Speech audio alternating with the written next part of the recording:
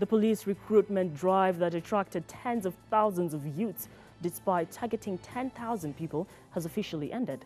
The exercise was characterized by excitement and disappointment for those who did not make it to the final list. Valma Mrenje reports.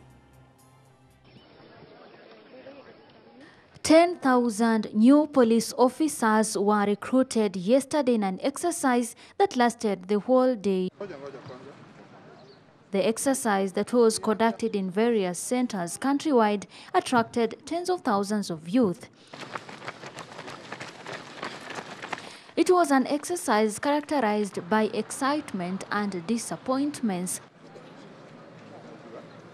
In Nairobi, the recruitment drive was conducted at the Nyayo National Stadium.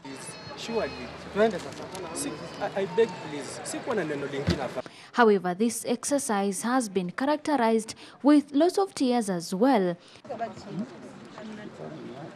In Bungoma County, a 27-year-old woman collapsed after a mandatory run, after which she succumbed while receiving treatment.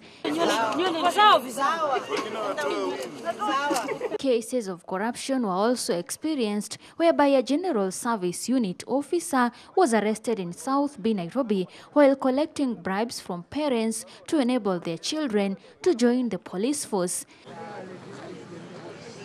The countrywide exercise targeted 10,000 recruits with the aim of hitting a police officer for every 120 persons as recommended globally. For Ebru TV, I'm Velma Mrenje.